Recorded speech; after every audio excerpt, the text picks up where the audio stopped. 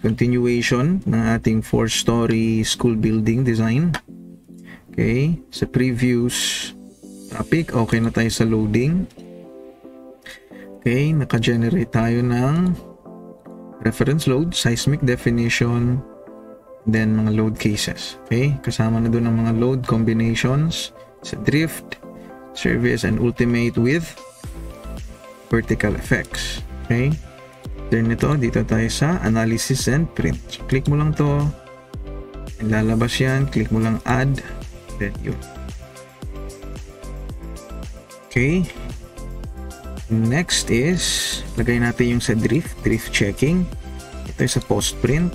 Yan, click define commands. Ang load list natin sa drift is ayun, itong drift na load combo.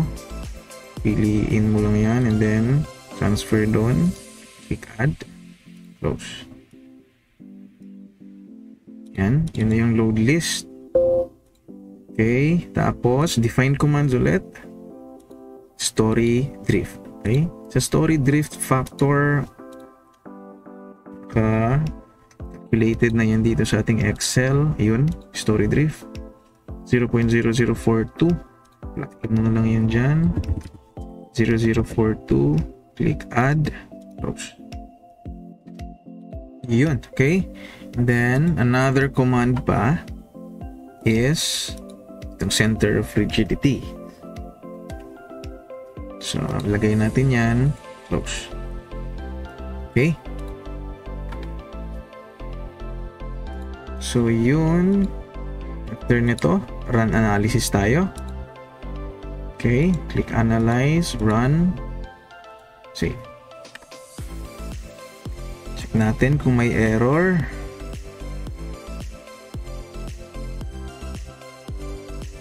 Wow. Error. Okay. May mga warnings dito. Yun, yung sa UBC. Okay.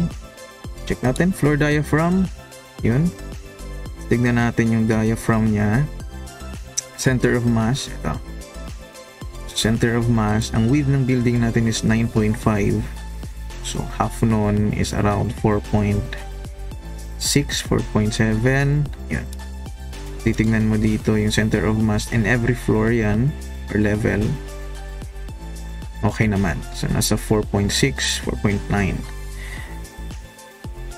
Sa along longitudinal direction naman ng ating structure, 55 meters yun. Half nun is 27. Yan. Okay siya dyan. Then, soft story check. Yun. Ito yung status. Okay naman. No soft story is detected. So, okay naman siya. Sa drift. Okay. Pass naman sa drift. Okay. So, meaning yung column natin na 0.5 by 0.5 from 3rd floor to 4th. Okay siya sa drift. Okay. Kasi kung nag-fail yun, i-adjust natin yun into 60 by 60. So, ang magiging 0.5 by 0.5 na lang is yung 4th floor. Okay. Center of rigidity. Ito, i-change lang natin yan dito sa ating editor. Perform analysis change. Okay. Dito yan sa may earthquake. Yan.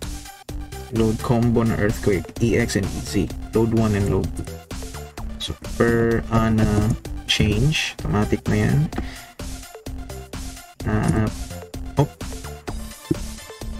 Per ana change, then per ana change. Yan. Okay, click save, close, PAM. Okay, may error lang ako dito sa may seismic definition. Okay, 0.04 yung nilagay ko. Dapat ay 0.4 lang. Okay, gawin na natin yan. 0.4. Again, sa Philippines, dalawang zone lang tayo. 0.2 and 0.4. Yung zone 0.2 is mga all of Palawan and Tawi-Tawi.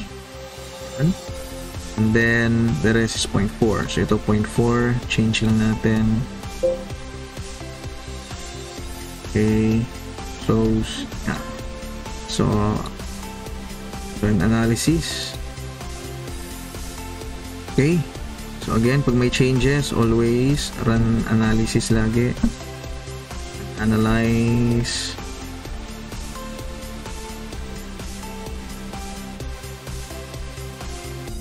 Okay, view natin. Ayan.